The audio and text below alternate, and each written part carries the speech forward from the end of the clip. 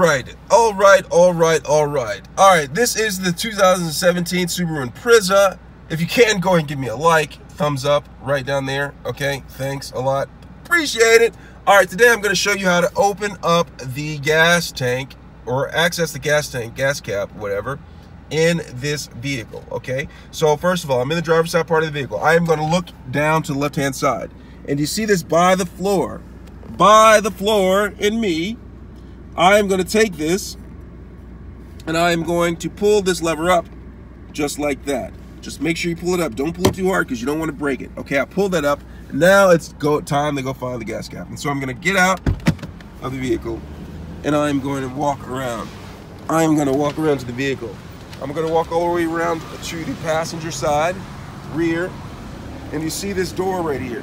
This door is open. I'm just going to take that and I'm going to open up the gas cap just like that. And it twists open and I'm able to put in fuel inside the gas cap. Read the instructions. Read the instructions. Read your owner's manual before you do this.